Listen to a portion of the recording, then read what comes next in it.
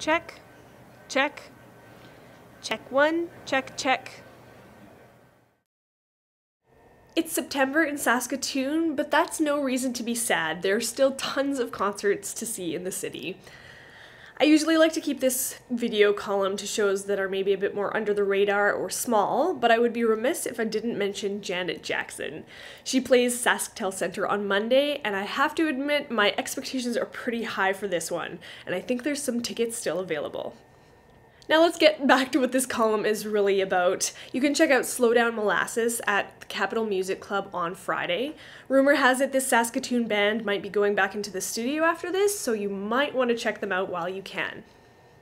And on Wednesday at Amigos, you can check out another band with a Saskatoon connection. Ken Mote is from Winnipeg, but their bass player is from Saskatoon.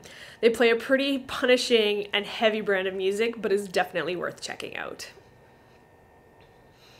You can get lots more in-depth stories and interviews at thestarphoenix.com.